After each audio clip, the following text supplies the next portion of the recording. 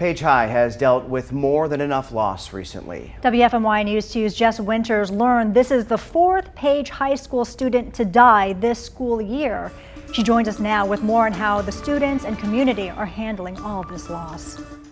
There's just no other way to put it. This has been an awful year for Page High School. Guilford County School Superintendent Dr. Sharon Contreras was out on the scene of the deadly drowning today, and she said exactly that. Just 2 months ago, Sincere Davis, a star football player, died after he was shot.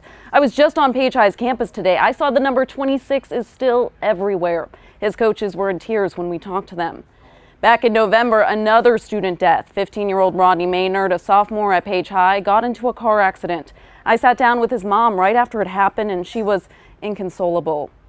The district has confirmed to us today marks the fourth student death at Page High School this year. I talked to psychotherapist Nanette Funderburk about how these teenagers should be handling the immense amount of sadness.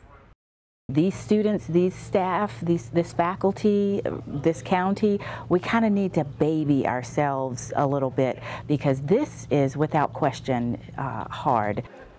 Dr. Funderburk stressed that parents should be paying extra attention to their kids' needs and looking for certain signs. Look for the extremes, look for the people who are just totally sullen, totally withdrawn, but then also look for the total opposite end. Look for the people who are like, oh, nothing's wrong, it's just another day.